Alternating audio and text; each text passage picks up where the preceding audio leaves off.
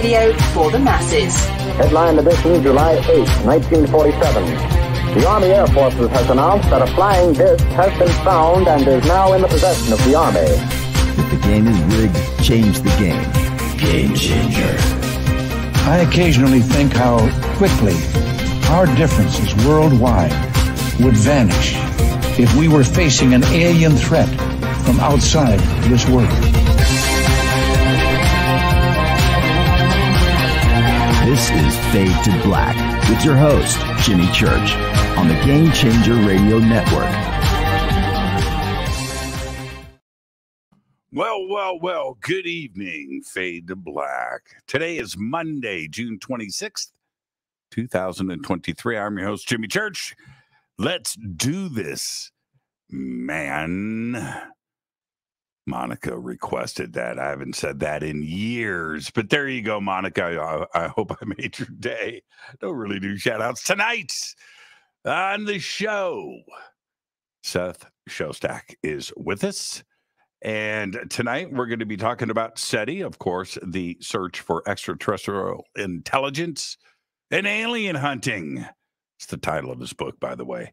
And he is the Senior Astronomer at SETI, the search for extraterrestrial intelligence. Not only that, though, Seth is now a podcast host, co-host, and I'm going to talk about that too as well. His podcast, of course, is called Big Picture Science, and you can go and check that out. And his website, Seth Shostak and SETI and everything else, links are below. They're over on social media. They're on our website.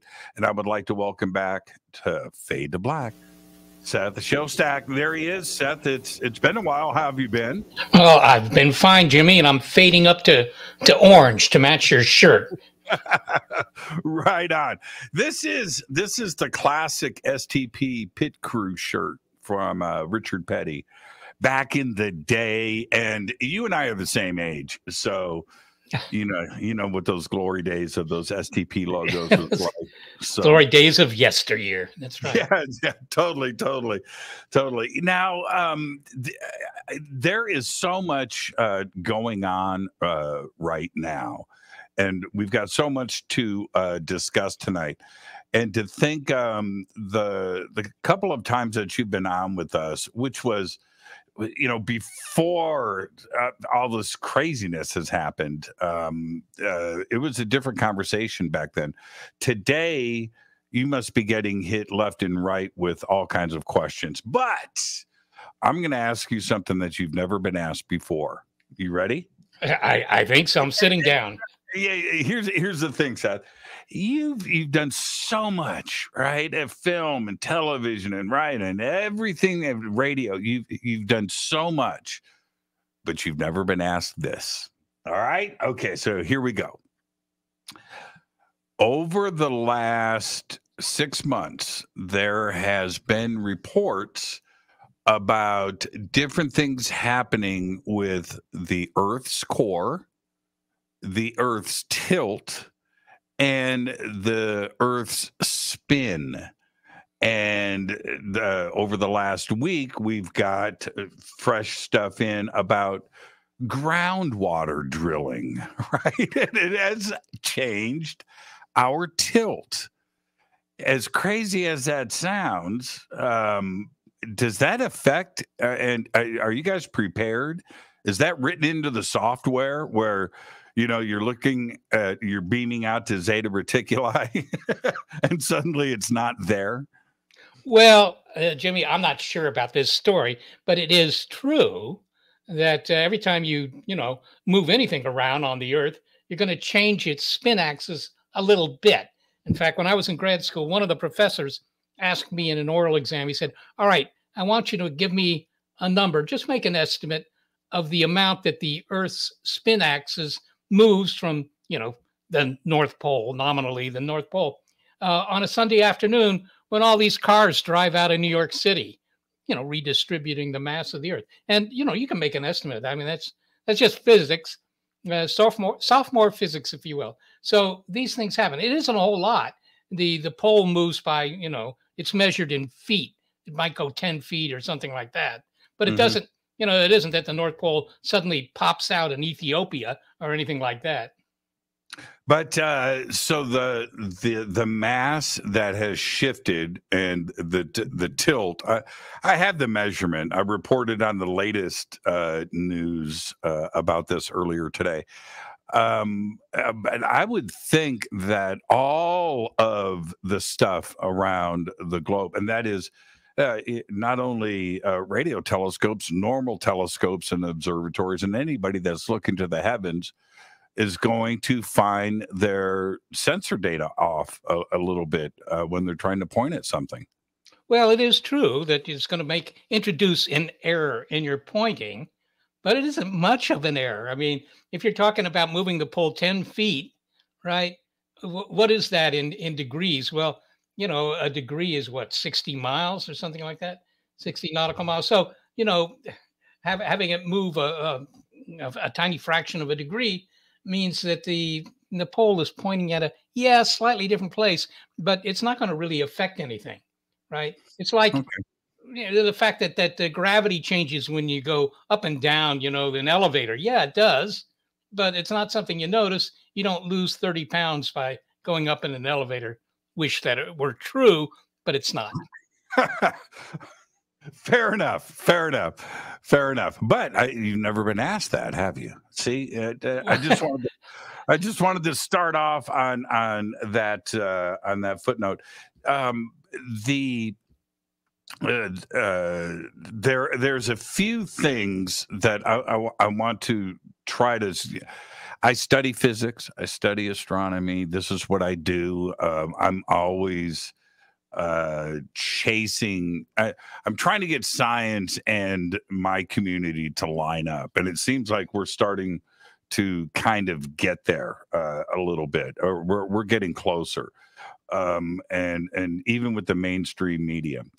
But there's another component to this, which and Sagan wasn't the first. He certainly talked about this, but that is the frequency of hydrogen. And so I understand how narrow it is, and the number, it's around 1,600 or so. Is that what you guys mainly look for in that narrow band? Are you guys looking for hydrogen? Well, we're not looking for hydrogen. 3/4 of the universe by weight is hydrogen. There's that, but the frequency of the hydrogen frequency. Well, we do use it as a marker. I mean, it's like, if anybody remembers the radios of years past, many years past now, but they would have two little pyramid-looking markings on the dial, right, which were the Conelrad frequencies. And those were the frequencies you were supposed to tune your radio to in case of a nuclear attack, because the government would broadcast on those frequencies what you should do about it if there was anything to be done. But anyhow, so those were marked on everybody's dial. Well, the frequency of neutral hydrogen, which, by the way, is at 1420 megahertz for anybody who really cares. 1420. 1420.4059 point. Yeah, it just keeps going. But those are frequencies of an emission of a signal that's just made by hydrogen gas. Now, if you go out into deep space, I don't know if your plans this weekend include going out into deep space, but if you go out into deep space, you'll find that a receiver that you might have, a radio receiver, will make some sort of noise at 1420.4059 megahertz on the dial. It's just a fact of nature. But we know that. The aliens will also know it because they have the same physics that we do, right? And so if they're trying to get in touch, right, maybe they don't even know we're here, but if they're just trying to get in touch with somebody, they might broadcast a signal at that frequency on the assumption that we have receivers that are, monitoring it just for doing astronomy, stuff like that. So it's a frequency that would be monitored by any technologically sophisticated society. So that's why it's kind of interesting. Why? I always say it's better than doing nothing, right? And there are different things, like Arecibo, for instance. There was even inside of our community, I always thought that Arecibo was a good thing. And everybody just wants instant gratification and instant satisfaction these days. And that Arecibo wasn't trying hard enough. And my argument always, what's the alternative? To do nothing? I just don't think that's the right approach. And it's the same thing with anybody that is trying to do stuff. You or Avi Loeb and the Galileo Project. What's the alternative? And the question is always out there: why hunt for aliens when we've got issues here on Earth we've got to take care of? Yeah, well, you get that a lot, but you can get that no matter really what basic research you do. If you're doing applied research, you can always say, oh, well, we're understanding how cells work or something like that. That'll be important when it comes to the new treatments or cancer, for example. You can justify applied research that way. But basic research, just trying to understand how the cosmos works, a lot of people will say, well, I don't care about any of that because it doesn't have any obvious practical application. But people who say that don't know, I guess, they don't know that all the big advances in applied research, medicine or whatever, something that might, improve our lives, all of those stem from basic research ultimately. So basic research is the first thing you do. And if you give up on basic research, you're never going to get those benefits from applied research. And that's a long way of saying that this kind of work actually has payoffs. The numbers game is different today.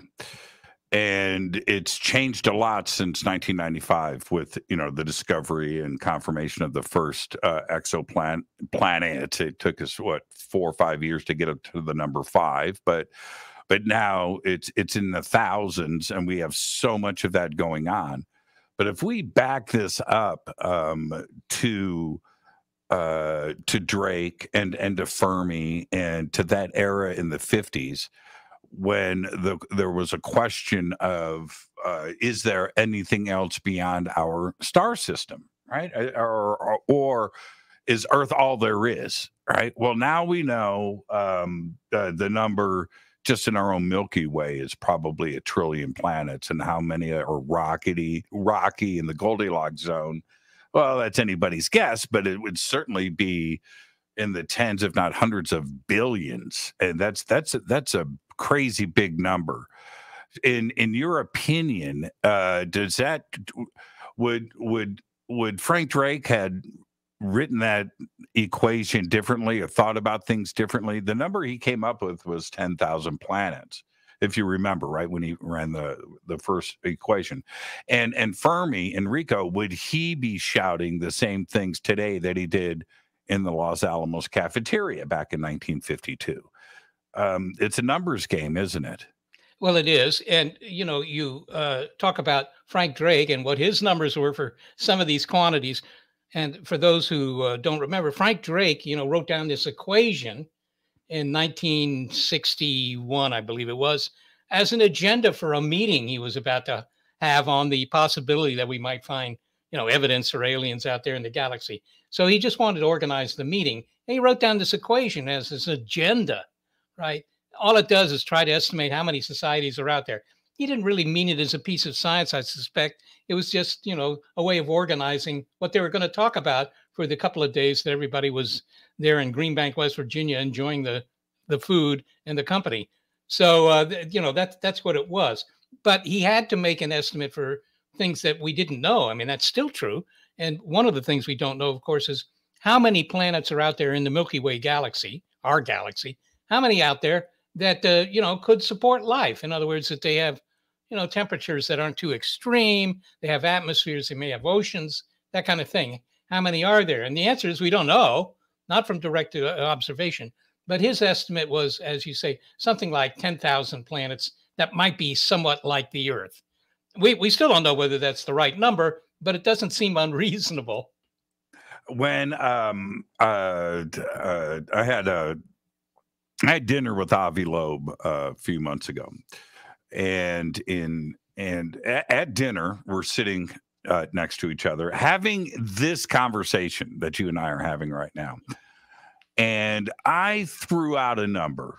I said, well, we got 1 trillion stars, maybe 10 billion rocky planets.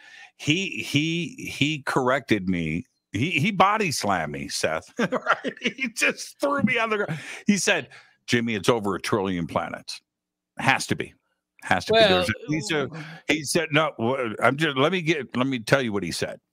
He said, and so if you just take a fraction of 1 trillion planets, just a fraction of that number, you're at 100 billion. If you're at a small fraction, he said, and that's where we are today. It has just thrown everything off of what we assumed before, just a couple of decades ago.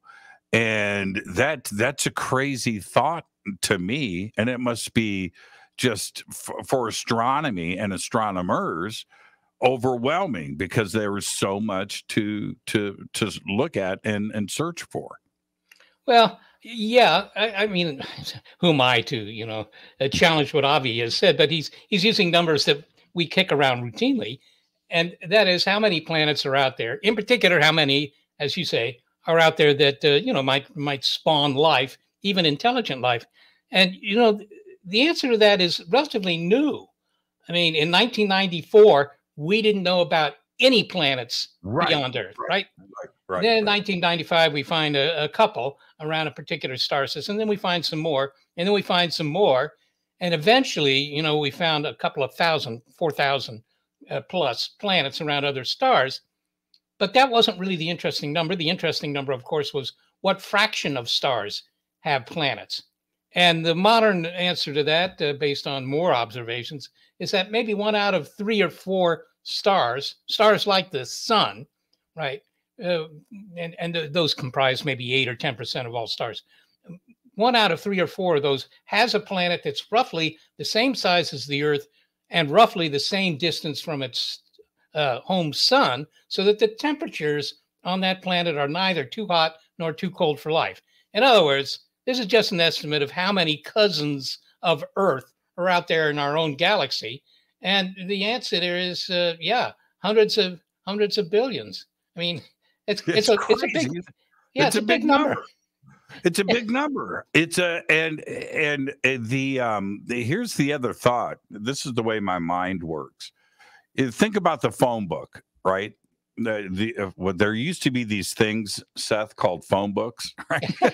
I have some in my basement here. Yeah, exactly. And you got excited when your name was fine. You open up and, oh yeah, I made it to print, right? Okay. So, but if we're getting into 100 billion, what kind of database are we talking? The size that it's just an insane amount of work, and the way that TESS and Hubble and James Webb and these different systems that are in place to look for exoplanets, they can do them pretty quickly, but there's trillions.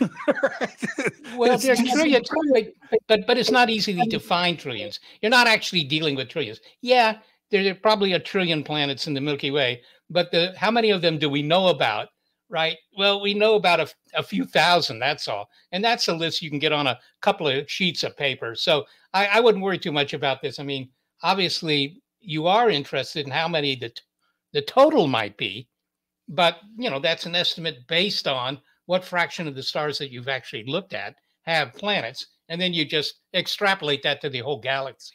So it's not that we have a list of 1 trillion planets. Eventually, maybe. No.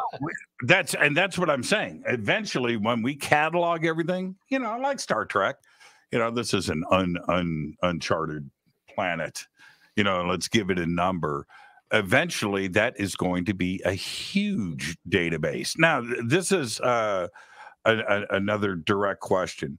Not all parts of our Milky Way are nice like ours. We happen to live in a pretty timid area where radiation and things are, but there are sections of the Milky Way where nothing could live. And I understand that. I totally get it. If you were a betting man, is there a section of the Milky? Is it our neighborhood that feels really good? Are there other parts of the Milky Way that you're interested in that have a better chance because of its environment?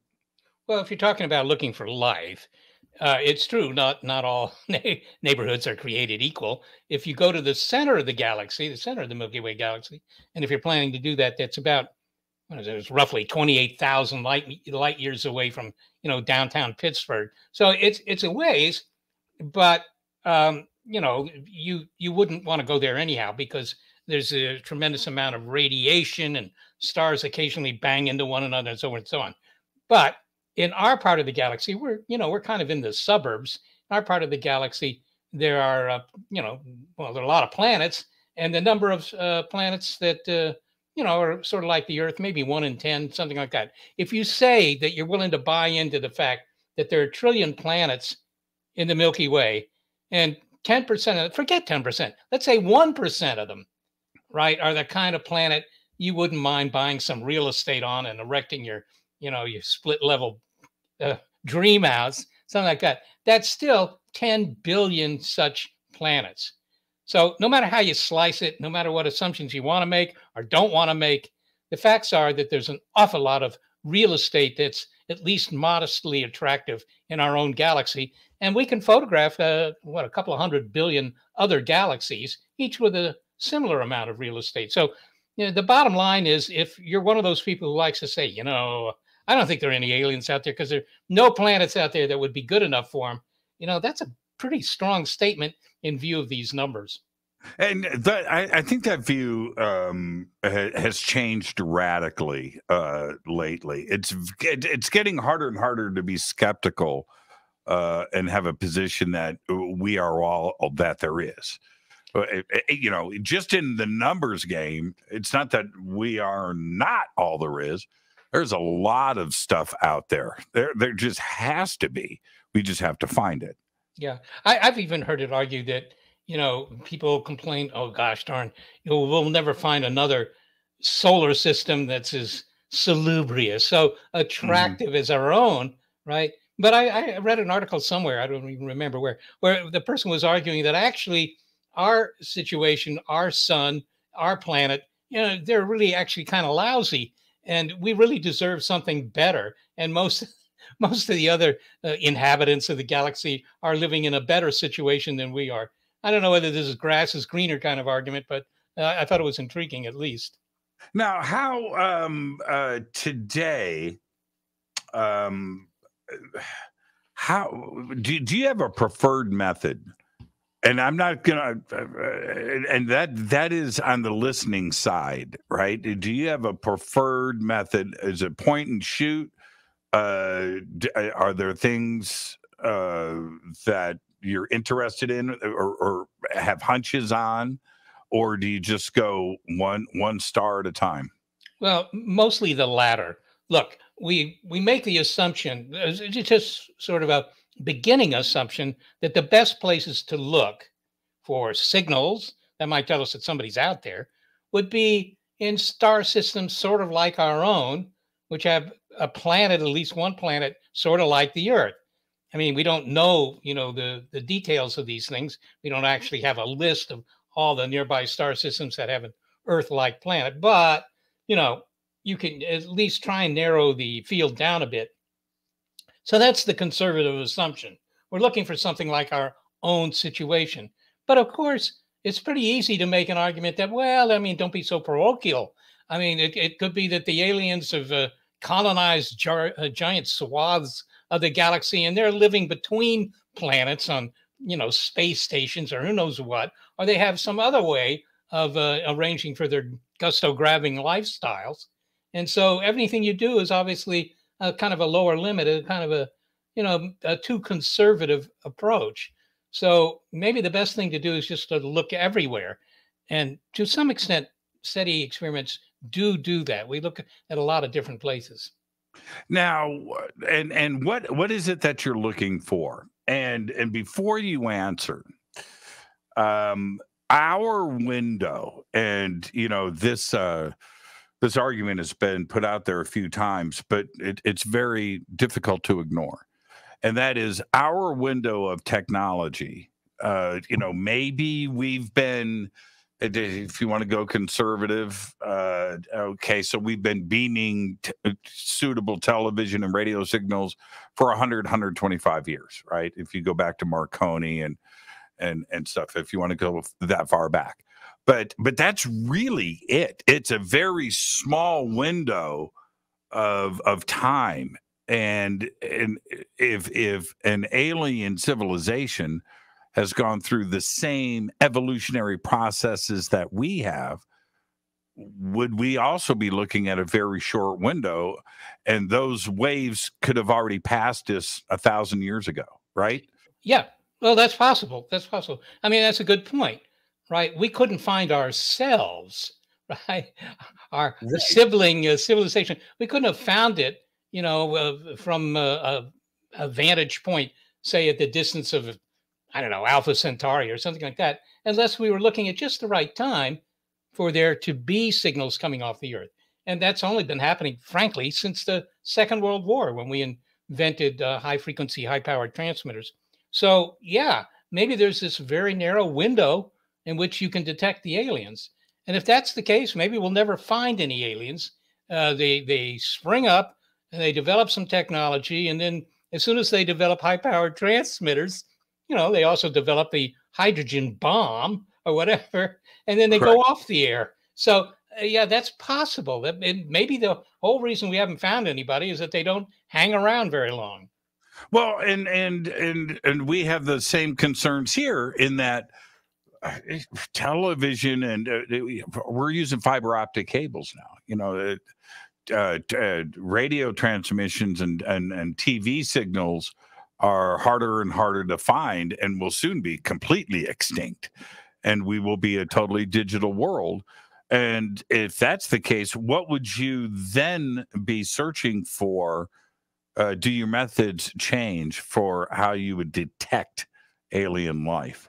Yeah, well, that's a point that's occasionally brought up. The fact that, evidence that we're here may just be going away pretty soon. Just as we go on the air, within 100 years, 200 years, you go off the air. That could be. And you're right that most communication isn't going to be done via, AM radio or FM radio even. But on the other hand, to say that a society would stop transmitting anything into space, I'm not sure about that, because, the strongest signals leaving the Earth are not, the Jimmy Church Fade to Black show. Right. They're actually radar.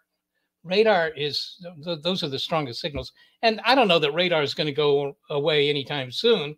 It might last for who knows how long, but, it's not something that you can replace with fiber optic cables. So, some sort of transmissions from Earth, I suspect are here for the long haul. So, yeah, I mean, of course, the aliens could always look for something else, right? There are a lot of things they could look for. Maybe eventually we'll have flashing lasers to communicate with colonies in the solar system. Who knows what? But, it's hard to foresee what kind of signaling we'll be doing 100 or 200 years from now. And so what is it that you look for? Well, we look for, to begin with, radio transmission signals, radio signals. And we just look for, signals that are essentially at one spot on the radio dial. They're at one frequency. That's the signature of a broadcaster, right? I mean, if you're on the radio, you're not over the entire dial. You're at one spot on the dial. If you're a TV station, same deal, so forth. So we look for that kind of thing. As far as looking for laser communications, well, we just look for flashing lasers in the sky. And, because laser light is so peculiar, it's non-natural in a way, right? It's because it's at one frequency. It's basically at one color, right? It's a red laser or it's a green laser, whatever it is, but it isn't a white light laser. We don't use too many of those. So, that's the indication that, well, we don't know what they're saying, but at least they've built the hardware to say something. Do you have an opinion? We're going to go in another direction in a couple of minutes, but do you do you think that are you on the skeptical side, or do you think we're being visited right now? Well, I don't think we're being visited. At least I'm not being visited. And of course, my neighbors have never taken the time to visit me. But no, I don't think Earth is being visited. I think if we were being visited, there would be no way to cover that up, right? And consequently, I think everybody would know. And you could argue, oh well, nobody wants to fess up to this because they think the public would panic. But looking at the effect on me now from visiting aliens, right? They haven't improved the traffic in my neighborhood. They haven't improved my income. They haven't done anything. So I don't know why it would be kept a secret. But okay, so it seems that, and it's not even really an opinion anymore. But I'll still use the word seems. It seems that there is an argument going on and feathers being ruffled between the Department of Defense, the intelligence community, the Pentagon, Capitol Hill, and about UAPs, the evidence there. Who's got the evidence? What has been discovered? What's going on in our skies? And there is, and the media, you're right, there's a huge interest in this, and the world wants to know. And the legislation was just introduced yesterday from Gillibrand saying if you've got flying saucers, you've got 6 months to give up the goods. We've never had these conversations in public before, and that's where we are today.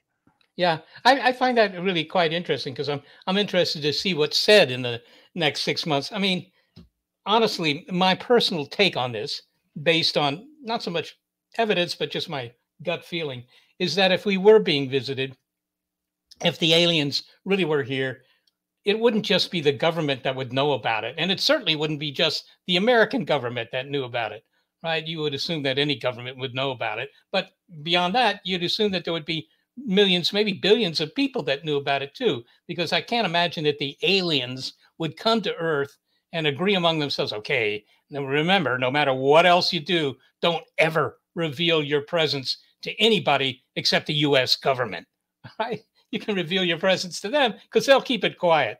I don't know. It doesn't make any sense. Yeah. Well, okay. I would normally say I'm with you on this one, Seth. I'm with you. Except today there was a press release out of Japan with their Department of Defense, or the Japanese Defense Forces.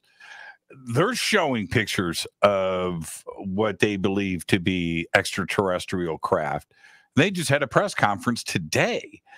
And you're right. This isn't a United States thing. This is a global thing. This is an Earthling thing. And it seems that there would be many state actors involved if there was a cover-up. Yeah. Well, I agree with that. I'll have to look up the Japanese statements on this because I haven't seen them. But, I wouldn't begrudge the aliens the opportunity to go to Japan and enjoy some good meals. Now, what about, Seth, don't be that sarcastic, because the best food is in the United States. The best food is In-N-Out Burger. You know that. Yeah, there's one like about 2 miles from where I'm sitting, on In-N-Out Burger. The best. So, what about the opposite? In other words, looking, if we're out there looking, and there's an intelligent civilizations out there, they're doing the exact same thing, right? Okay, very simple. And one of the missions for James Webb is technosignatures and looking for these things. Do you take the same approach in looking for technosignatures, or is it strictly in radio and electromagnetic, signals? Yeah, electromagnetic radiation. Well, that's normally what we do, but Right. It isn't because I figured, oh, that's the only thing you can do. It's the only thing that indeed we can do. But technosignatures might be a better way to go. I mean, right, I often say, well, if you wanted to find the pharaohs of Egypt, right, you're not going to find the pharaohs anymore. You're not even going to find their mummies, but you might find these big pointy buildings outside of Cairo that were built by the pharaohs, and that would tell you that they were once here. And those pyramids, they're very long lasting.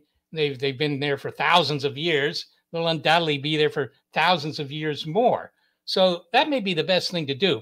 Instead of looking for signals or trying to track down aliens, sleeping on a park bench somewhere, just look for something big that they've built, something that, you realize can't be a natural artifact, but it's something that only intelligence could have constructed.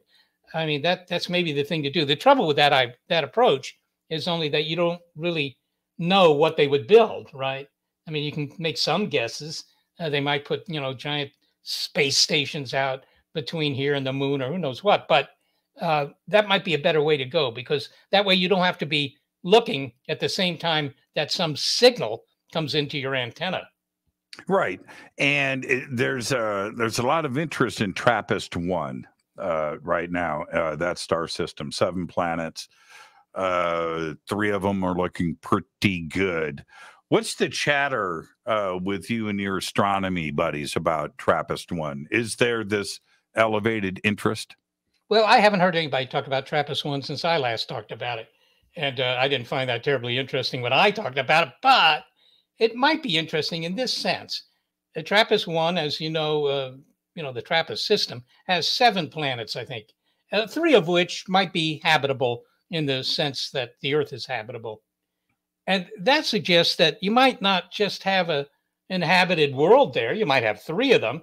And if you have 3 of them, they might sort of sync up in the sense that they might, whichever is the more advanced of the 3, those citizens might, once they master, local space travel, they might, set up colonies on the other 2 that are similarly amenable to their own forms of life. So it would be finding not another society, but finding another, if you will, network of inhabited worlds. And that might be interesting because you would obviously have information traffic between those worlds. I mean, the people would insist on getting their top 40 music on all 3 of those worlds, or, television shows, or whatever it is. And that Right. means there would be some signals coming off those 3 planets that you might be able to find.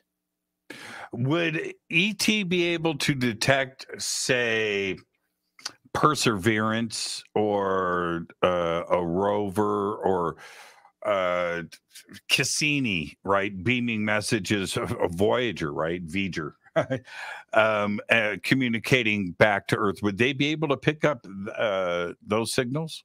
Well, I mean, never say never, but I think it's very unlikely, because those transmitters have the benefit of knowing exactly where the receivers are, right? So they have a little dish behind the transmitter, and the transmitters are typically, tens of watts of power, not much, right? You probably have flashlights with some comparable amount of power as those things do. So yeah, they can send a message to a big dish in the Mojave Desert, so that the photos they're making of whatever object can be picked up by the Jet Propulsion Lab or whatever. But the fact that they're doing that doesn't mean that it would be possible for somebody in another star system, light years away, not just thousands, millions of miles, even billions of miles, but light years away. That would be a tough thing to do.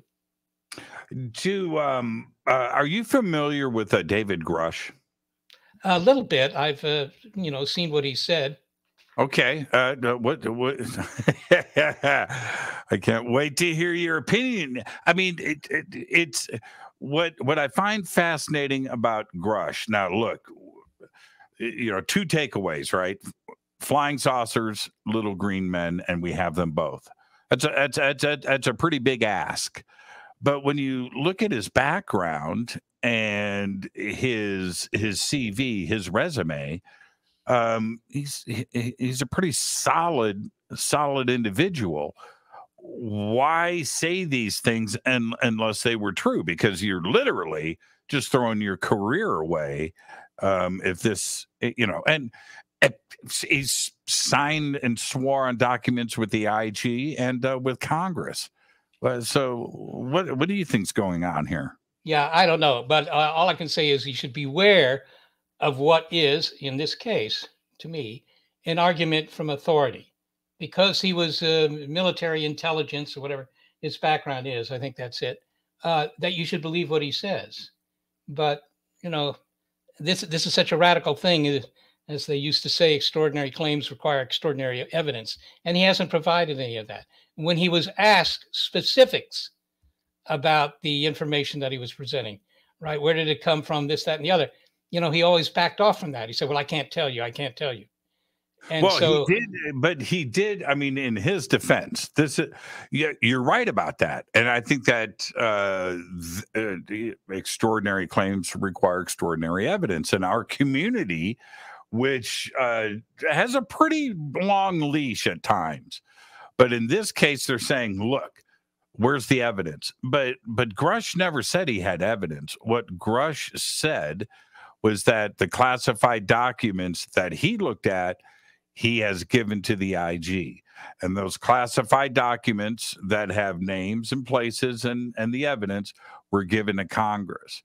And the next day, after all of this broke, after he transferred this evidence through his attorney, hearings have been called for. And the IG accepted his case as a protection as a whistleblower. So that's the part where I'm just really, really, really confused. The IG saw something in that classified pile of stuff, and so did Congress. Well, let me ask you this, Jimmy. Why would you need to classify it? Why couldn't you just put it out there? That's right. No, but that's exactly right. I think that especially now, Seth, where things have been pushed as far along as they have, that it's now time, if this is where we're at, to name names, whether it's companies or organizations or locations or whatever it may be. It's no longer acceptable to say, it's classified. I've got my oath. I've got this. No. Now it's time to do this, and maybe that's what the hearings will be there for. Yeah, well, I don't know. I mean, I've dealt with Congress I've testified to Congress a couple of times, and they're just interested in knowing what you know, and they're not into conspiracy theories in general. So in this case, what you want to do, if you really thought you had evidence of extraterrestrials or extraterrestrial intelligence or extraterrestrial signals or whatever, you would want to put that out there for the science community to study the heck out of it, right? That's what you would want to do. And keeping it quiet just doesn't make any sense. When I ask people who think that that's what's going on, say, well, why are they keeping it quiet? The usual answer I get is, well, because the public couldn't handle the news, right? Something like that. And that doesn't make any sense to me because, a large fraction of the public already believes that the government has this evidence and is keeping it quiet, and they're handling that news perfectly all right. They're perfectly all right with that. I mean, they still go to work in the morning. So I can hardly believe that they would just go completely bonkers if the government said, well, we actually have this information that, there's somebody out there. Yeah. Hollywood's done a really good job of desensitizing people. Yeah, if you really think about it, not Hollywood in general, TV and things where the generations below my daughters, right?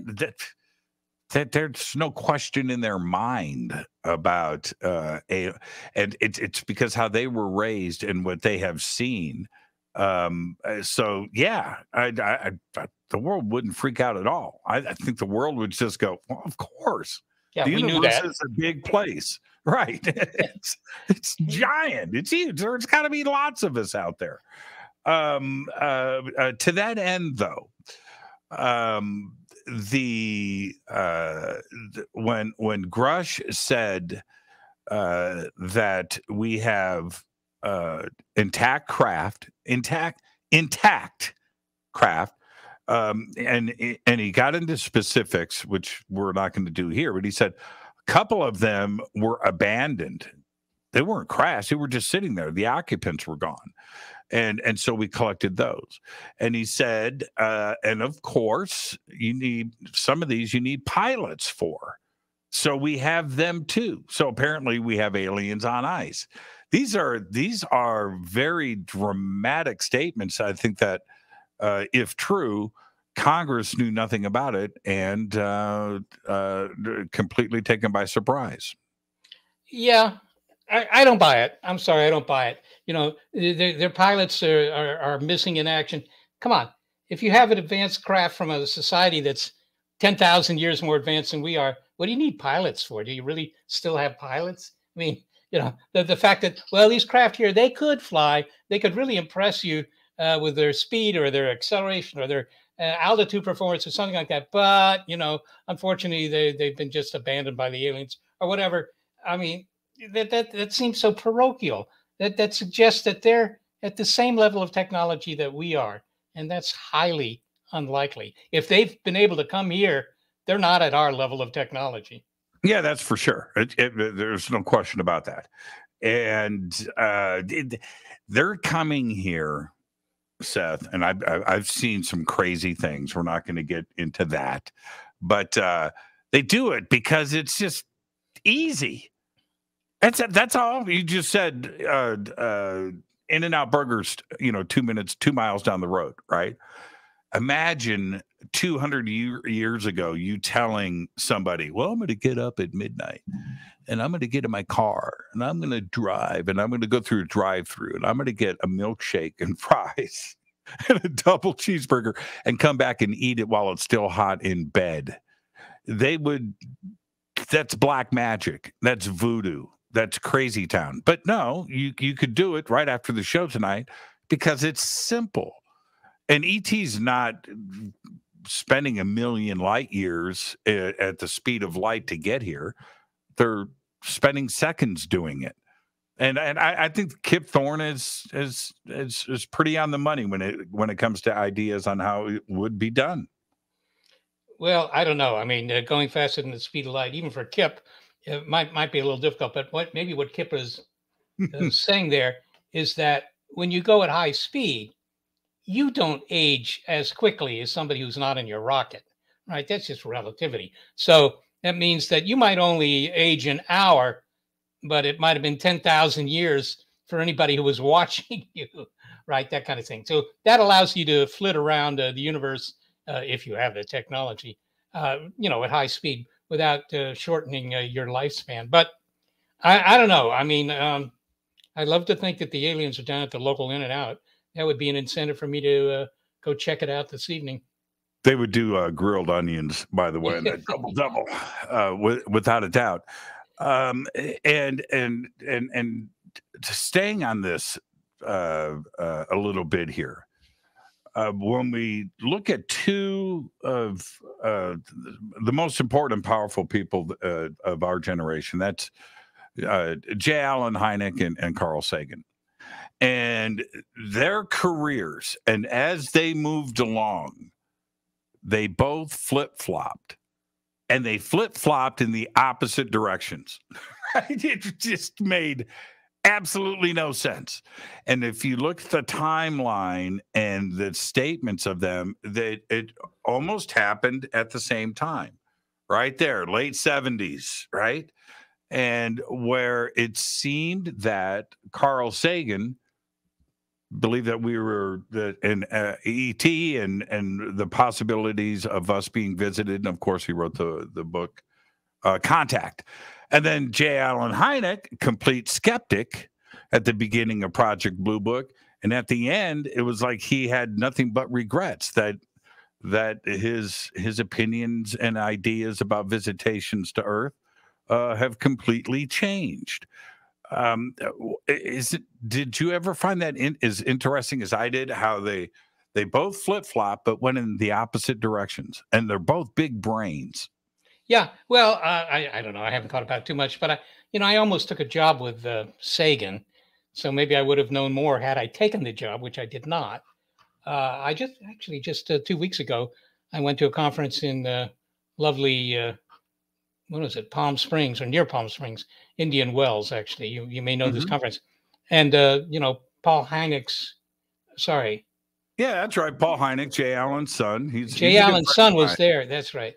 Yeah, I always enjoy you're talking to him. talking about Contact in the Desert. I am talking about contact in the desert, and that sounds like something that might be painful if you back into a cactus. But in fact, contact in the desert was kind of interesting for me. When did you? I hosted that conference until a couple of years ago. What year Really, were you there? Yeah. I was there this year. That's all. Oh, you were there this year. Yeah, a Oh, couple yeah. couple of weeks ago. Yeah, a couple of weeks ago. I was in New York filming, so I couldn't make it to this year's conference. But yeah, I just to watch the reason why I'm bringing this up is in 1977, J. Allen Hynek wrote his book, The Report on Project Blue Book, right? And Sagan is working on Contact, and what Hynek says at the very beginning of the book is that we don't apply science to this. I was on my own, and anything that had science involved with it, the Air Force would scratch that off the list. They wanted no investigations at all.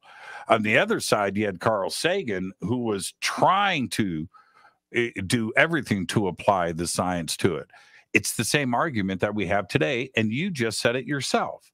We need to apply science to this, and there's not enough doing it. Yeah, I agree. But I got the feeling that was kind of an agreed upon strategy, if you will, for many people who previously thought that that wasn't the way to go. So I guess I was gratified to hear that. What? Oh, well, what about what about the other side of it though? When Stephen Hawking said we need to keep to ourselves, is that something that ET through their evolutionary processes would maybe adapt to and learn, which is, you know what, let's not let anybody know that we're even here, and we need to run in stealth mode. Should we Yeah. be thinking and considering that? Yeah, well, yeah. Don't shout in the jungle is kind of the way it's often paraphrased. That we shouldn't make a lot of noise simply because you don't know what's out there, and you see broadcast transmissions. Hey, we're the Earthlings, and we got these great burgers. You may want to sample. Just come to Earth, and we'll buy you one. That might be, you don't know, that might be dangerous. Okay, and that's kind of a paranoia, but I mean, you could make the argument, and maybe you buy the argument even. But I mean, it's too late. That sort of argument is fun to discuss at a dinner, maybe, as long as you bring your own food and you're not going to be shortchanged by the host. But it doesn't matter anyhow, because we are shouting in the jungle, right? We're broadcasting TV, FM radio. Those are high frequency, high powered broadcasts, as I mentioned earlier, and our radar. All of that's going out into space, and it has been, since roughly the Second World War. So we've been telling the cosmos, particularly the local cosmos, that we're here. And if you're worried about it, well, it's just too late. It's too gosh darn bad. And if the aliens really are hostile and they pick this up, it could be that tomorrow is the end of humanity as we know it, because their interstellar battle wagons will arrive on our planet and just flatten the whole thing. Yeah, we wouldn't even know that they got here if that was the case. Probably not. We wouldn't even know. But in our neighborhood, okay, let's go back to that 125-year thing I suggested earlier. Would we then, should we expect kind of, I don't want to, Contact is such a great movie for thinkers. So 125 years. So if we split that in half, 75, should we be looking at stars that are 75 light years away? and have a real general interest in there. The last count that I have that I've done on that, we've got about 3,000 to 4,000 stars that are around 75 light years away from our planet, where we would expect either a visit back or a signal back if you split that time in half. Is that a good way to look at it? Well, it could be. I mean, I think we've actually done experiments like that in the past where we said, look, how far away? What's the maximum distance at which any technological society would know about us, would know about Homo sapiens? And, it's basically the same calculation you just alluded to. We've been broadcasting for 75 years or 80 years or something like that at, the frequencies and the powers that they might be able to pick up. So if you figure half that, 40 light years, that's the distance to look at nearby stars, right? No more than 40 light years, because those are the ones that might have planets where the Klingons on those planets know about humanity, and maybe they're inviting us to join their book clubs. I mean, yeah. And not to be sarcastic here, because I'm going to try to match your sarcasm, because I wasn't sarcasm. I like book clubs. Is that the best that we've got, right? Where if there is a reception, of course, in contact, it was Hitler in the 1938 Olympic Games, right? But let's say they pick something up and they catch the Honeymooners or Leave It to Beaver or Gilligan's Island, and that's what's going to represent us. They're not going to get the illustrated history of Encyclopedia Britannica, right? They're not going to get Isaac Newton doing his own audiobook, right? They're not going to get that. Is that the best that we can represent ourselves with? Well, maybe not. If you knew that whatever material you put together was actually going to be looked at by aliens, then maybe you would take some time to, give them the best you got. And that has happened, right? I mean, think about the Pioneer plaques and the Voyager records, right? These are all messages to aliens purportedly. Of course, I don't think anybody involved with those really thought that they would ever reach an alien audience, but that was the idea. So, you get a bunch of people together, mostly academics, and you say, all right, here's your one shot. You've got this record, this 12-inch golden record, and you can record pictures, you can record sounds, speech, text, whatever. What are you going to put on it in case it's ever picked up by aliens? What do you want them to know about us? And, the messages were all pretty much the same. I mean, they would tell them a little bit about what we look like and our biology, that kind of thing, something about our planet, how many humans there are, where we're located in the galaxy, stuff like that. And that all sounds pretty anodyne. That all sounds like stuff that's okay to tell them, right? But in fact, any aliens that are really worth their salt, that really have some pretty good tech, they would do better just to look at our television. Let's take our break right here. Our guest tonight, Seth Shostak, Senior Astronomer at SETI, the search for extraterrestrial intelligence. I'm your host, Jimmy Church. We'll be right back. This is Jimmy Church of Fade to Black. Please visit all of our sponsors. We're taking a quick break here. All of the links are below. We'll be right back. Join us November 10th, 11th, and 12th, 2023 as Disclosure Fest Foundation and Fade to Black Radio presents Stairway to the Stars, a Human Origins Science and Technology Expo, live at the Luxor Hotel and Casino on the Las Vegas Strip. With live talks, lectures, and workshops by world-acclaimed researchers and authors. This is Jimmy Church, by the way, and I'll be your host all weekend long, featuring topics like human origins, ancient technologies, indigenous teachings, workshops, a mass meditation, yoga and sound healing, music, and so much more. Don't miss our intimate sky watch and meteor shower over the infamous Area 51 airspace in Rachel, Nevada, with special surprise celebrity hosts guiding us through the night. Also introducing our Disclosure Fest VR Starship area with dozens of rides. You've got to check it out. This event will sell out. For more information and tickets, please visit disclosurefest.org.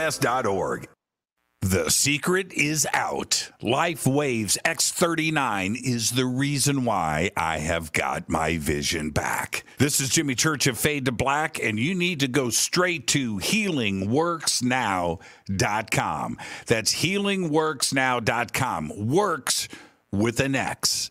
All of the information that you need is on that portal. Find out why I look great. I feel great. I'm thinking clearly. I sleep. I dream. Life is good. All of it. You've got to check out Life Waves X39 and all of their other products. It's all simple to do. Go to healingworksnow.com. That's healingworksnow.com. Works with an X. Hey everybody, it's Billy Carson, also known as Forbidden Knowledge. I want to talk to you about a very special event coming up July 30th, 2023, the Forbidden Conscious Awards. We're going to honor people who have been contributing to the conscious community for decades. People that you know and love that have helped you get to higher levels of thought and consciousness and awareness. It's going to be a live in-person event, but seats are going to sell out very fast. You want to make sure you're there in person, and guess what? You can help vote for the winners. Voting is available on forbiddenknowledge.com, and the categories are going to be social media influencer, podcast/radio host, TV host, actor, director, producer, entrepreneurs, health and wellness, philanthropists, authors, field researchers, archaeologists, space anomaly hunters, and of course, a Lifetime Achievement Award. I'll be your keynote speaker that night at the Forbidden Conscious Awards. We have celebrity guests performing. We'll have a halftime show where we're actually going to perform music for you. And don't forget about the pre-event mixer, where if you buy a box seat, you'll be in the VIP section, and you also have private access to a VIP mixer with celebrity guests, shake hands, break bread, network, and then walk the red carpet with us and take amazing photos. It's going to be a night to remember. You don't want to forget this. Make sure you hurry up and get your tickets because they're selling out very fast. I want to see you there. Forbidden Conscious Awards 2023. River Moon Coffee, makers of the Fade to Black blend. Truly the best coffee on planet Earth. Just visit rivermoonwellness.com or their Amazon store. It's all simple to do. You can check out the Fade to Black blend, the Game Changer blend, or any of their Black Moon wellness products. It's the only coffee I drink. It is the best, and it's Doc. Again, rivermoonwellness.com. All right, welcome back. Fade to Black. I'm your host, Jimmy Church. Our guest tonight is Seth Shostak from SETI. And Seth, just moving this along, I have flip-flopped a lot over the last 5-6 years since the breaking news, the New York Times, right? Leslie Kean, Ralph Blumenthal, and the Pentagon has a secret UFO program and all that stuff. Excuse me. Sorry about that. And but this Tic Tac thing, the videos, I'm not buying the videos. They don't have enough for me. But the description of the Tic Tac from Alex Dietrich and David Fravor, and others that were part of the Nimitz battle group, describes something that just doesn't fit in our laws of physics. And laws of physics, I think, are different around the universe. It depends on where you are. But what do we do with that, where you have a professional witness like that describes something that is absolutely impossible where we are with technology today? How do you deal with it? Well, I think I'm going to have to ask you, Jimmy, give me an example of something that you think, truly violates physics. I've looked at the 3 videos, and, you can go online and find Mick West's analysis of these things and others, and they're explicable without invoking anything particularly esoteric, right? Just commercial aircraft and stuff like that. But if there's something that you think violates physics, let's talk about that. Well, okay. Specifically, the Princeton and their sensor data was picking up these objects. Okay, and this happened over a period of days. But when Fravor was instructed to go out and check these things out, it was detected. This is where, for me, I scratch my head. Going from 88,000 feet to sea level in a fraction of a second and then stopping. I would think in the world of physics, you would have some sonic movement, some atmospheric pressure and disturbance on the ocean that would have created tidal waves. And that's blindingly fast, right? Yeah. G forces that are inexplicable. So just that description, and then of course no propulsion system. It was 40 feet, shaped like a tic tac, no wings, no airfoils, no vapor trails, nothing that would indicate an engine or a propulsion system. Yet it, according to Fravor, flew away in the blink of an eye and left him. So yeah, I would say that that's defying a lot of our understanding of physics. Yeah, well, it would if you went from, how many feet was it? 88,000? 88,000 feet. Okay, 88,000 feet. Well, that's that's many miles. But you don't, do you know that it actually came down to the surface of the ocean, or do you know that it was seen at 88,000 feet and then a fraction of a second or whatever later it was seen at sea level? That is correct. Yeah, well, if that's the case, then all you can say is, well, something caused it to become, invisible, if you will, at 88,000 feet at the same time that something lit up near the ocean. And it was only an apparent motion, and it wasn't necessarily, real motion. I would say yes, except, and again, I've been on the skeptical side of this fence for many years, trying to understand what is going on. But this didn't happen once. This happened multiple times over multiple days. This wasn't a one-off thing, and where you could say that it was sensor data or something else. Or is it our tech? Is it something that we have developed here on this planet? Maybe we were testing it on during Navy drills. I don't know. But it is just something that for Fravor and Alex Dietrich to describe what they describe, this thing was, was hovering over the ocean. He flies in his F-18. What is that? This thing starts following him, this corkscrew motion, and is chasing his plane. And his wing person, Captain Dietrich, Alex Dietrich, she says, she's witnessing something that has no answers for. And that's it's like, what do we do with this information? And we have to have a certain amount of trust in the men and women that are defending this country and what they are seeing. Yeah, and backed up by the sensor data. Yeah, well, listen, I can only make general comments because the specifics are, I can't say too much about that without looking at the data. But in general, witness testimony is a very poor indicator of science. I mean, you don't learn much science from witness testimony. That's first point. So, yeah, you saw something high up in the atmosphere, and then you saw something very low in the atmosphere. Now, it doesn't mean that it's the same thing, but, if it was, then it obviously had to move very quickly. But if it's a real physical object that's moving that quickly, not only is there some question about what the propulsion system is, but there are things like, why didn't it immediately heat up to incandescence because of, friction with the air and that kind of thing. So I don't know, but there's also this, and this actually carries a lot of weight for me. And that is, we have thousands of Earth satellites in orbit around our planet.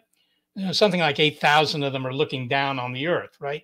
So if we were being visited by strange craft, right, they would be being seen all the time by these satellites. And you can say, oh, yeah, well, they are, but the government's covering it all up. Well, look, they're not all government satellites, and they're not all American satellites. So you have to invoke this very widespread conspiracy to hide all this information, and every country on Earth that has a satellite up there is doing the same. And that strikes me as less than credible.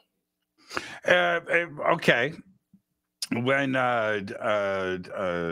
one of the directors of national intelligence 2 years ago said that we detect fast movers coming in and out of our solar system and our atmosphere with our satellites all the time. And we know when they're arriving, and we know when they enter the atmosphere. These are that's not an eyewitness from a swamp. Who's saying that, Jimmy? I don't have his. He's one of the DNIs. I'll have his name. I should have done. I don't care about the name, but I'm just saying. It's Director of National Intelligence. Yeah, because to say that they're seeing things coming in and out of our solar system all the time, I don't think the DNI cares about our solar system. They care about our airspace. But what do they know about what's happening out near Neptune? I don't think they know anything about that. I'm just using his words, and so what here's what is interesting when you have somebody like Mick West who has debunked my stuff, and I love it. Right? It's not the 80% that we can figure out. Not everything is a UFO. Come on, we all know that, but it's the other 5 to 10% of the unknowns that should be of interest to us. And back to your point, the eyewitness testimony part of this, I myself being one, we're talking about millions and millions of people that have seen things. Most of it explainable, but it's that small fraction that is unexplainable, that is of interest. And it's too easy to say there's nothing here. There's nothing that nobody is visiting us. That's not, eyewitnesses put people in prison for life, for murder on eyewitness testimony. And so it's good enough for that, but it's not good enough for anything else, or to tell me that I haven't seen what I've seen. So is there some kind of crazy common psychosis between the millions of people and all of the military records out there? That's the part that is confusing to me. Yeah, you give me a great straight line. Is there some sort of common psychosis out there? Yeah, there might be. I don't know.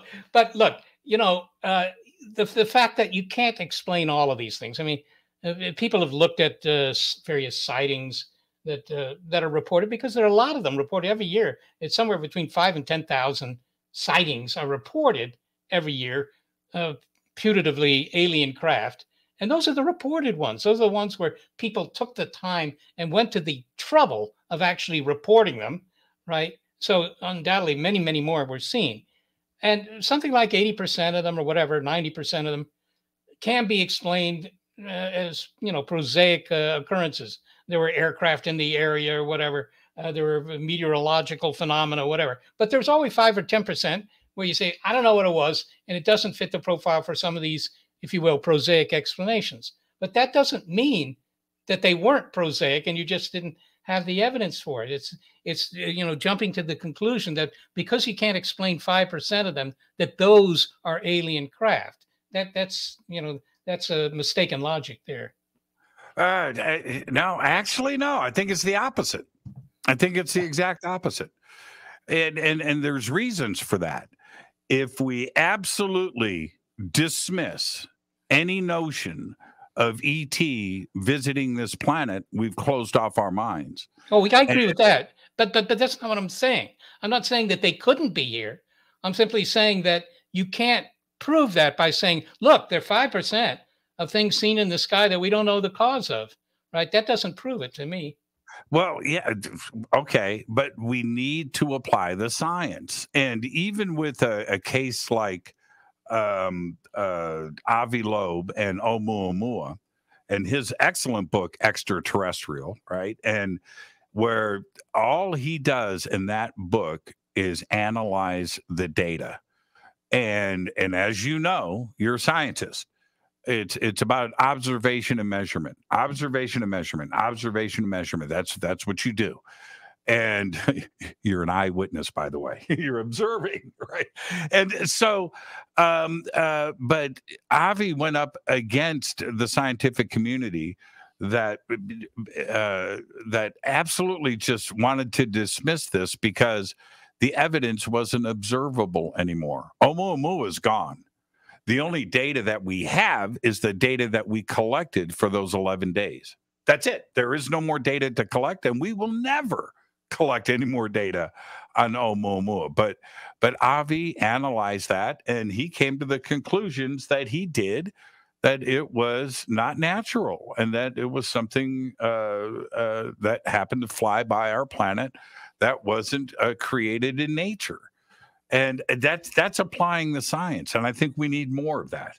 Yeah, well, listen, I was the first one, I think. Well, maybe not the first one, but very early on, I applauded Avi Loeb for indeed having the guts to come out and say, well, look, you know, let's consider maybe the radical explanation for what Oumuamua is. Maybe it's an alien craft, right? Now, he didn't swing too many scientists onto his side. And I don't think you can say that it was because they were, you know, inclined not to believe that it was an alien craft. They weren't going to go with that no matter what the evidence was.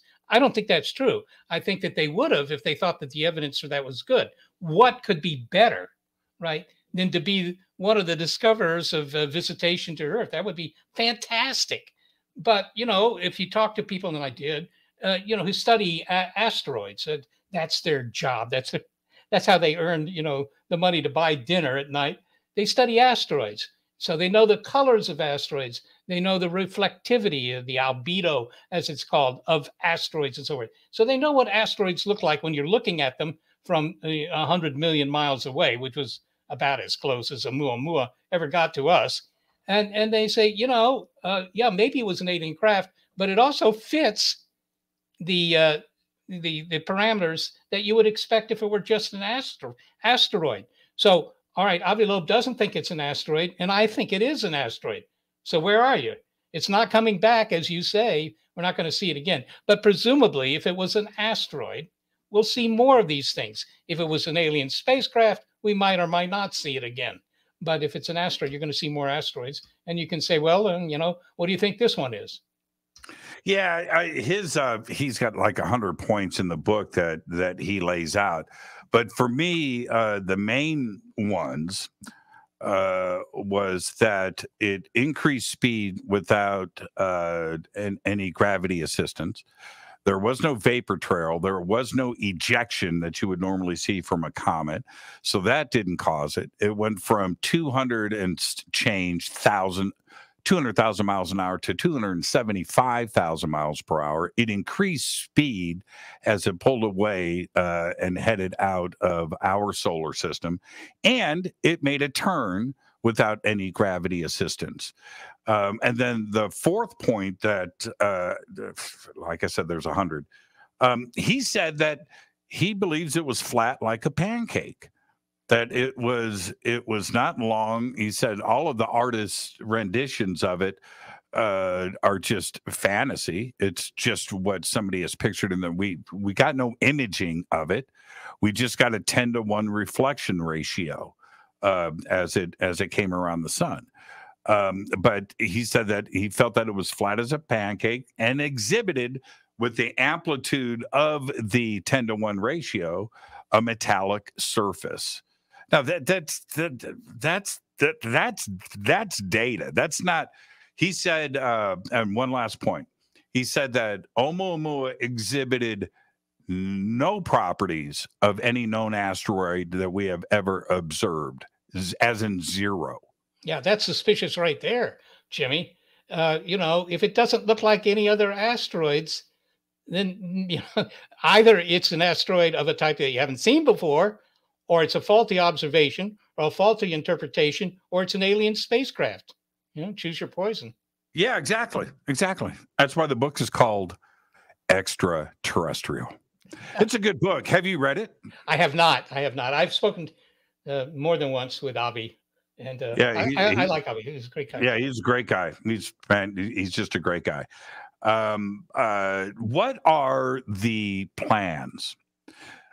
What are the plans? It happens, right? You get the signal in. What's up, Earth? Yo, yo, yo, right? You get it. It comes in. What are the plans? Well, I, for one, intend to go buy myself a good dinner. The plans are as follows. There actually is a committee which is called the the SETI Post Detection Committee. And in fact, I headed that up for quite a while. Designed to come up with a protocol, which is a very evil sounding word, but it isn't intended to sound evil. A protocol for what to do if you detect, in fact, an alien signal, right? And the protocol, I can tell you what it is. And we've had endless meetings. This is an international group, by the way, whether you consider that a good thing or a bad thing.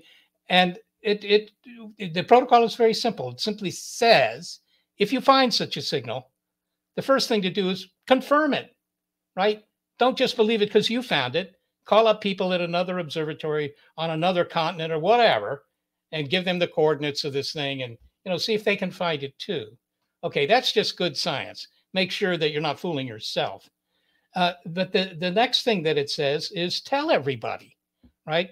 Because you want anybody with a telescope to look at whatever it is you found in space. And the third thing, which is really the only interesting thing in this protocol, is don't try responding to this message, sending a reply, hi, we're the Earthlings, whatever. Don't do that without some sort of international consultation.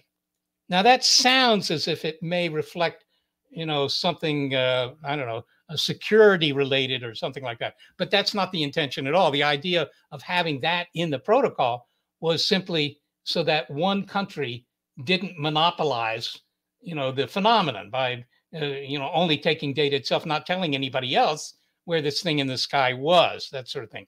Now, these are the protocols, but I can tell you this. Every time people have thought that they picked up a signal, and there have been a couple of false alarms, not many, but a couple, nobody follows the protocol. They just don't. They're not considering the protocol at all. They're so excited that they continue to look at it, and they, occasionally will call up somebody at another observatory if it gets that far. But in fact, up until now, it hasn't really gotten that far. There's got to be step 4, step 5. Who calls CNN? Well, actually, our experience with such things is that if we pick up a signal that's looking kind of interesting, right, the people involved are sending emails to their relatives, right?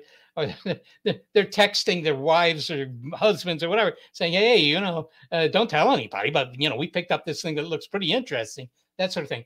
And our experience with that has been that immediately, within 12 hours, the New York Times is calling you because somebody will tell the New York Times.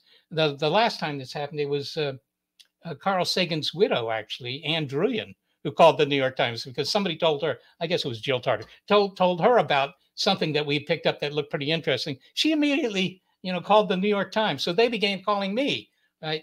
It spreads very quickly. It's, impossible to quench this because, or squelch this or quash it, either one.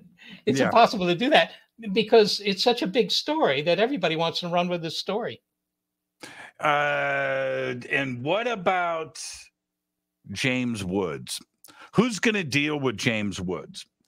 And would you expect, I say that in jest, but is there a plan in place?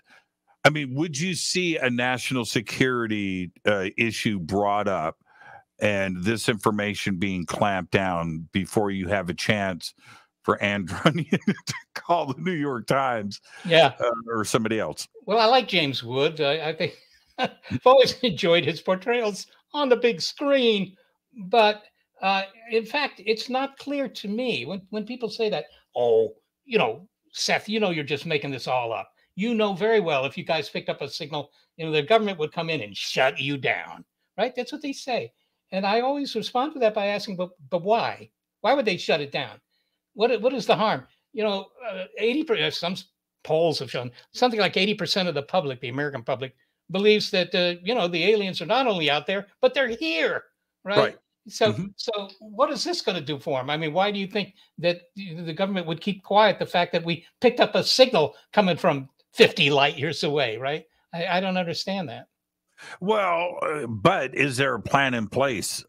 So in the release, aside from a leak and somebody calling the New York Times or what have you, what is the plan of releasing the information? Do you contact the White House immediately? You're gonna the National Science Director? You going to reach out to the Pentagon? Are you going to bring in? What are the steps? Yeah, well, none of the documentation I've seen on this, and I guess I've seen all of that at an official level that exists. None of it says, okay, now first you call the Pentagon, and then you call the the Defense Intelligence Agency, and then you call the CIA, and then you call your mom. I mean, nothing's specified like that. It simply says that if you pick up a signal, verify it, as I mentioned, and then tell everybody, make it public. Make it public. It doesn't say that you should first make it public to people inside the Beltway. It doesn't say anything like that. Right? It just says make it public, right? Because what you want is that the science community can go out and study this thing and verify it. Not least of which verify it, right? Because this is important enough that you wouldn't believe it if only one group could find this thing. Why do you think we've got this sudden interest at the official level in UFOs, now called UAPs? All right, we're talking about UFOs here in alien life. Why this sudden interest? Where and you've put up with it for years, right? The tinfoil hat, and you've dealt with your own drama with this, and trying to talk about this. The funding arena is difficult, and SETI has fought their own battles for this, but now all of a sudden aliens are in, right? Why? Who has flipped the switch, and why the sudden interest? We've got committees now. We've got agencies. We've got Arrow. We had the UAP task force. We've got protocols now in place. We have a UFO czar, and we've got senators and representatives talking about this. And there isn't a press briefing at the Pentagon any day now without the mention of UAPs. Yep. That's where we're at. What's going on? Got me, Jimmy. I don't really know. I mean, there isn't any development that I'm aware of in terms of observations or science or any other indication that this subject is more worthy now than it was 10 years ago when there wasn't nearly so much interest. I mean, there always has been some interest at the government level, in particular for the Air Force, because the Air Force wants to know what's in our airspace for obvious reasons. Okay. And so I think it's just the fact that there have been these reports mandated by Congress. Now, as I mentioned, I've testified a couple of times to Congress about this subject, and the Congress people, at least the ones in the room, were very interested in it. And I think most of their interest was generated by late night television or whatever, because they would ask questions about what really happened at Roswell, stuff like that. But there's also a legitimate interest by the Congress in this, because it's a matter of national defense. If there really is something flying around the skies here, I think the Air Force is going to want to know that. You would want to know that. United Airlines would want to know that. But there's a reason for it. I don't think it's those reasons that you just gave. Those have always been there. There's dangers of flying through a flock of birds with a jet. Okay, so we understand you don't want to hit objects in the sky. We get that. We're talking now ET, extraterrestrial life, recovered flying saucers, alien bodies on ice, and the truth needs to come out. This is not It sounds like a Fade to Black show, right? That's what it sounds like, but it's not. This is what is going on in Washington, D.C. Somebody has flipped the switch to the on position, Seth, and I want to know why. Yeah, I don't know. Maybe your show's too good. They've all decided that Fade to Black has it right, and we're going to inquire. But as I say, I remember talking to Congressman Lamar Smith from Texas. He's out of Congress now, but he was for a long time, and he was involved with these things in the Congress. And he would have me, come in and talk to the Congress about this sort of thing. And they would do studies and this sort of thing, trying to understand. Well, is there any good reason to think that there's something here? Is there really a there kind of stuff? And as far as I could tell, there never was. But their interest was obvious. I mean, aside from the whole alien angle, their interest was in being sure that there wasn't something up in the sky that we didn't know about that we ought to. I mean, maybe it was, Soviet craft in the old days, something like that, right? I don't know how many people really in the Congress really thought that it was extraterrestrials, but they thought it might be military craft from some other country, and we certainly ought to know about that. Now, what about some of the other considerations here? We've got the testing that's going to happen from the asteroid Bennu that's going to be here in September on its return journey. Finding amino acids and the basic sugars and RNA on asteroids just floating around in the vacuum of space is a pretty interesting subject and may explain how we got here in the first place. Panspermia and so forth. We have that. But on the other side of it, we've got Europa, right? We've got Mars, and the possibility of life existing right here in our star system would do a lot to push things forward, wouldn't it? And again, in this funding environment. Yeah, no, I certainly agree with you there. I mean, the facts are the only biology we know about in the universe is right here on Earth, right? But there are at least 7 other worlds in our own solar system. Most of them are moons. You've mentioned, the moons of Jupiter, a couple of the moons of Saturn. These are all places where you might have liquid water, right? And if you have liquid water, you're going to get some chemistry. And if you get some chemistry, maybe you're going to get some, big molecules that can reproduce, and we'll just call that life, right? So, I think that spurs a lot of the interest now. Astrobiology wasn't really such a big thing 30 years ago. Nobody was talking about looking for life in space, except for a very small number of people. But it's become, not only legitimate, but I would dare say fashionable to consider that maybe life isn't just restricted to this planet. And in a sense, you really want that to be the case, because otherwise we're some sort of miracle. And I can tell you, Jimmy, that my neighbors, at least some of them, think that we are a miracle. But if you think that you're a miracle, you're probably wrong. Yes. How many atoms are there? I think it's like 10 to the 81 or something like that. It's a big number. It's a big number. How many ways can particles combined? Well, they can. Yeah. It's a very finite number, right? Okay. Well, it's not so finite, actually. I mean, if you're talking about 10 to the 81 atoms, the number of ways that those can combine, that's a sophomore math problem. But it's a big number. It's a tiny number. No, it's a tiny number. And where I'm going with this is that there's only so many ways that particles can combine.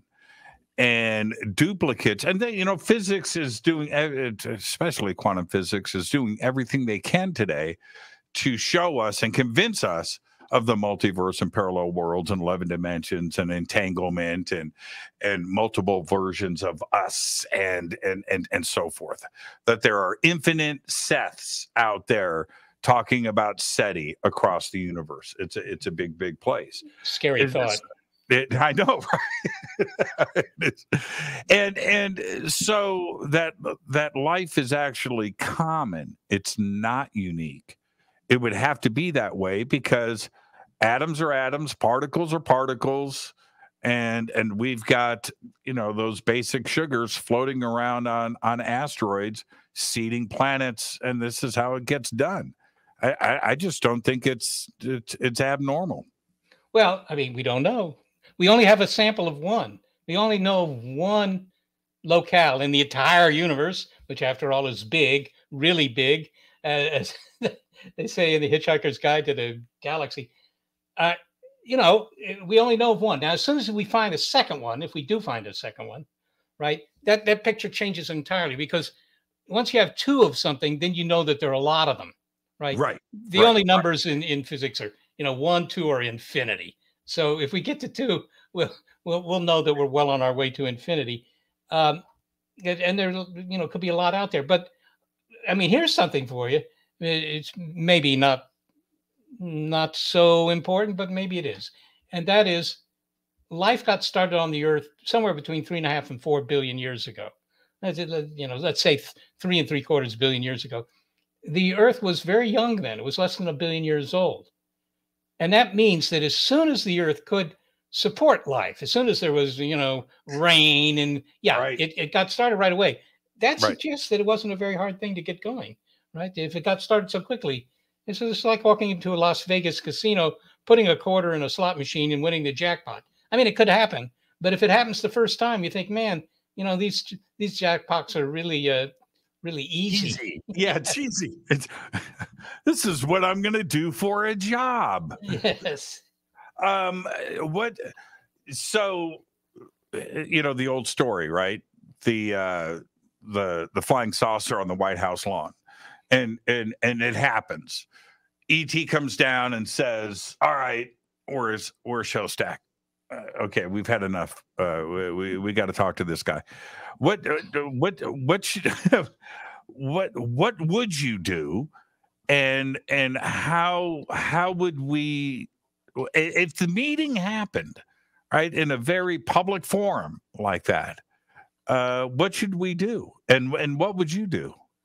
Well, I haven't given a lot of thought to that. Obviously, you'd want to establish some sort of conversation. I mean, if they were here to do you harm, if they were here as hostile visitors, you know, it really doesn't matter what you want to do, because they're going to be able to do it. If they can come here, right? If they have the capability to come here, they can do whatever they want to do. But if they've come all this way just to obliterate humankind, I mean, that's a really expensive project with, from my point of view, not much gain for them. So presumably they're not here to do that. I would ask them, you know, the kind of questions that I've always wanted to ask an alien, namely, do you have music, or, you know, do you have religion? I mean, questions like that. But what you'd really want to do is indeed learn as much as you could from them. I mean, you might have asked the same question, you know, 500 years ago. Okay, you folks here in the Caribbean, you're sitting on this island. What if a ship arrives tomorrow with a bunch of Europeans in it? You know, what are you going to say to them? What are you going to do about it? Right? That kind of thing. And it turns out it really doesn't matter what they want to do about it. But, you know, it's a very analogous situation, I think. Well, but your point is valid. And you said earlier that if they get here, they're way in front of us, right? If they're coming here, there's no question about that. With where we are today, with our ability to comprehend and to understand, would we be able to understand what somebody a million years in front of us? Our science, real science, is 300 years old, right? That's it. If you think about it. Now, where are we going to be in 10,000 years? Would we even be able to understand ourselves in 10,000 years, let alone an extraterrestrial intelligence that shows up here? Would we be able to understand what they would have to tell us? Well, I think that's up to them. If they want us to understand, then they'll dumb it down for us, right? It's like my 8th grade teacher. They'll dumb it down. They'll show us pictures to set up if you will, a dictionary, so that we can converse, at a reasonable level. I mean, but if they don't want us to understand, if their only message to us is, well, sorry, you guys are, you're late on returning some books to the Galactic Library. We're just going to obliterate your planet. I mean, we don't really need to understand that. It's just going to happen. But I think that if they wanted us to converse with them, if they wanted to communicate, they could probably arrange that in the same way that, if we could somehow turn you back to the time of the cavemen, as they're called, right? To the Homo sapiens of 50,000 years ago, 100,000 years ago. You could learn to communicate something to them, right? You don't both speak a common language, but you could probably communicate at some level. What is it that I mean? There's the obvious, right? Free energy, but what would we want to learn? I mean, what would be the? I mean, is there life after death? How can we figure out consciousness? Oh, by the way, I wanted to ask you about consciousness, so let's circle back before the end of the show. But there's these fundamental questions. But what would be most important, or should we just not learn anything at all and just keep doing our own thing? No, I think that if you can learn something from them, that might be a great thing, right? I mean, come on. If you could go back to the time of the Romans, which after all isn't that far back, go back 2,000 years and you could talk to Julius Caesar or whatever and tell him some things. Well, what would you tell him? Maybe you'd read poetry to him or sing some songs or something, but you would also tell him about, the way the world works in terms of society, civilizations, war, all that kind of stuff. You would have a lot to tell him with the benefit of 2,000 additional years of history under your belt. So I assume that the aliens would be able to tell us stuff, even aside from practical things like, what's the cure for death? I mean, that might be interesting to learn, but right. Well, see, you couldn't tell Julius Caesar about the internet. Well, you could tell him about it. I mean, he wouldn't know how to build one, but he would not, which I'm agreeing with you, though. You can't. There's only so much that he could relate to. You could tell him about the internet, but it doesn't even have electricity. So it would be a pointless discussion. And I think that would be the same thing with ET. And I think that it may be consciousness based. I think that would be what the revelation would be. For you, do you think consciousness exists in the physical or the non-physical? Yeah, well, consciousness is one of those mysterious things that the brain kind of creates. I think you probably agree that whatever it is, it's all in, between your ears. It's in the brain, and the brain has somehow figured out how to turn, small currents of electricity into the feeling that you're not only alive, but you're sitting in a room and it's got a whole bunch of musical instruments hanging behind you and that kind of stuff. Right, that's an illusion that your brain has created for you, and so yeah, I don't even remember what the question is, but whatever it is, your brain has created. Yeah, what comes first, the chicken or the egg? Right, consciousness is it chemistry, or is it something that exists outside of the physical and has nothing to do with chemistry or physical creation? Well, take me as a literalist, or maybe one who thinks that science could really explain consciousness, and that is, I think, it's just chemistry. It's just things going on in your brain. It's just physics at the basis, because chemistry is physics. That's my take on it. You don't have to believe it, because it's nice to think that maybe there's something, I don't know, spiritual involved, but I don't think that. Yeah, I don't. When the conversation goes into that word spirituality, I am so undecided in that reality. And you know what the easiest answer for me when it comes to that is that probably aliens from another world have been visiting this planet for millions of years, and Homo sapiens have been interacting with them, and they didn't have another word for it, so they became gods. And that's an easier thing for me to understand and accept than anything else, and especially when it comes to spirituality.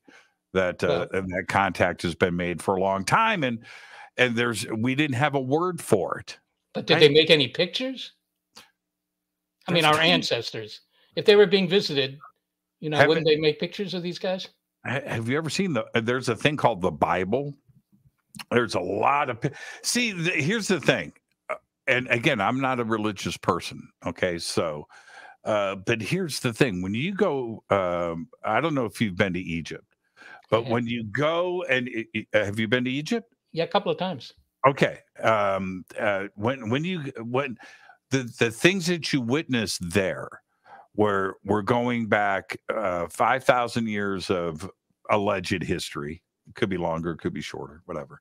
But 5,000 years of this connection to the stars and communication with the heavens and information coming from above. I don't think that that's imagination. I don't think that that's made up. I think that there was clearly contact being made, but they didn't have words for it or a way of expressing it, Seth. And I think we have to accept that. Well, I don't know. Sorry, Jimmy, I don't buy it. But I think that, look, if you look at the hieroglyphics or whatever, you look at whatever it is that the Egyptians tried to convey to people who are, tourists in the tombs or wherever, they would make this, they would write these texts. They had to do with their mythology and maybe the person that was buried there and stuff like that. They never told you any quantum mechanics, right? They never told you anything that they wouldn't know. So I don't see any evidence for visitation there.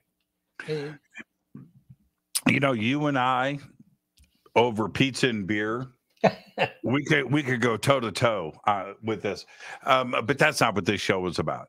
But I am what I am fascinated with when it comes to this subject and where knowledge comes from is if we accept the dogma of history, and that's all it is, it's just dogma. Nobody knows. But if we accept the dogma that at 3000 BC, Stone Age man, 3000 BC, Stone Age man is in the deserts of the Sahara foraging for seeds in the dirt for dinner, and then rolls into Giza 100 years later and builds the pyramid. 100 years. 100 years. You went from zero to the atomic age overnight. I'm not buying that. No. Yeah, but that isn't what you see. I mean, if you go to Egypt, you've been to Egypt? I have. I'm going in again in a couple of months. I just got back. All right.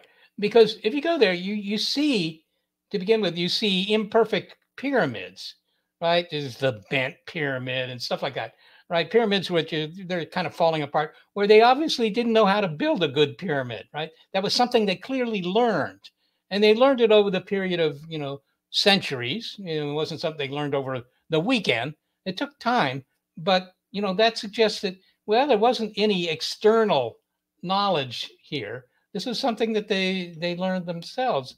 And also, if you look at some of the buildings that they were building before the pyramids, what are they, mastabas, whatever, they were things where they would pile one story on top of another story kind of thing.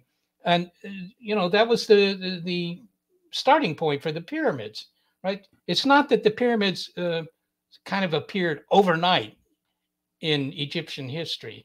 But they did. If you can go in any textbook, you can go in and do any research on the internet. You can go anywhere you want, and you will see that they built 30 pyramids at 2800 BC. And that includes the Giza Plateau. So, and when they say that Khufu, the Great Pyramid, was built in 20 years, you know what they don't, with 20,000 slaves and 2.5 million bricks, you know what they don't tell you? That the pyramid next door, Khafre, was built at the same time. So that means double. That's 40,000 people. That's 5 million stones. The dating is the same for both of those periods. But they don't tell that. They don't express that part because that would throw everything off kilter. Well, why does it throw everything off kilter? Because that the population of Egypt in the entire country at that time was about 550,000 people at 3000 BC. That's it. So you're saying that 10% of the population, that every able-bodied person in Egypt was building a pyramid. The bent pyramid that you brought up, and the step pyramid, and the red pyramid, all of these were built at the same time. And they all took the same amount of people to build. They're all the same size. The bent pyramid, you've been there. That thing is friggin' ginormous. People don't understand how big it is till you get there. And you're like, oh my goodness. They built all of those at the same time. So no, I don't believe that Stone Age man went from nothing to that in 100, 150 years. No. And you're right about the mastabas and the step pyramid and so, but that was just 100 years prior. 100 years. 100 years. That's it. Well, if they had built an automobile, I would agree with you. But a pyramid, it involves not much more than a big workforce and the ability to pile stones on top of one another. You have to cut them up, and then you pile them on top of one another. I don't know that it's not like they built, FM radios or anything like that. I think they did.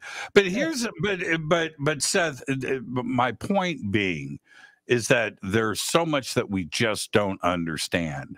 And I refuse, and I think that all of it, we cannot close our minds down. We have to continue to pursue this stuff and pursue knowledge. When you go to Egypt and you drive around the country and you see hundreds of sites, and it's just like, who built this? And how did they get this done? It doesn't make any sense.